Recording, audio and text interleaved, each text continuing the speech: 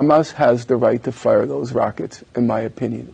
I understand what Amnesty International says. They're unguided rockets, therefore they are indiscriminate, and therefore they're illegal. I don't want to get into the technicalities there. If you want me to get into the technicalities, I can. In my opinion, they have the right to fire those rockets. Well, just quickly, I know in your book you make the point.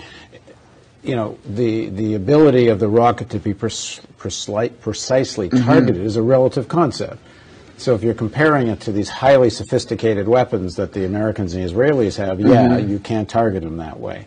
But that, as you make the point in the book, that means only rich countries are going to be able to fire rockets. Exactly. Exactly. But there's a second point. What you said, exactly.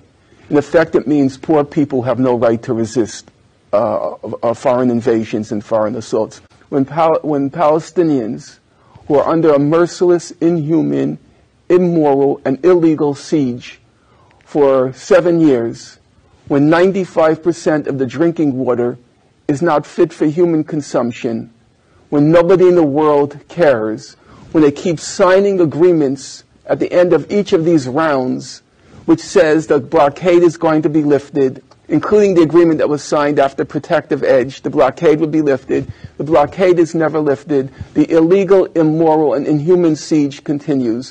When parents have to poison their children each day by giving them water which they know is not fit for human consumption, then you're telling me that Palestinians can't fire symbolic symbols of resistance, notional symbols of resistance, namely these enhanced fireworks, which are actually more a message to the world than they are inflicting damage on Israelis. It's SOS, help us.